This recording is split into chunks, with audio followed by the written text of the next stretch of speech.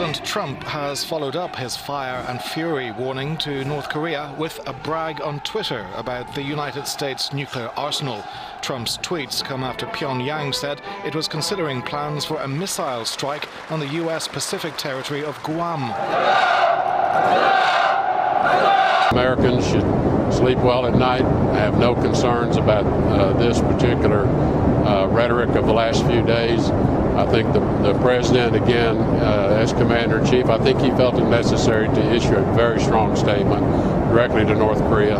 But I think what the President was just reaffirming is the United States has the capability to fully defend itself from any attack and defend our allies, and we will do so. Guam is home to about 163,000 people and a U.S. military base. The two B-1B bombers that flew over the Korean peninsula in a recent show of force had taken off from Guam.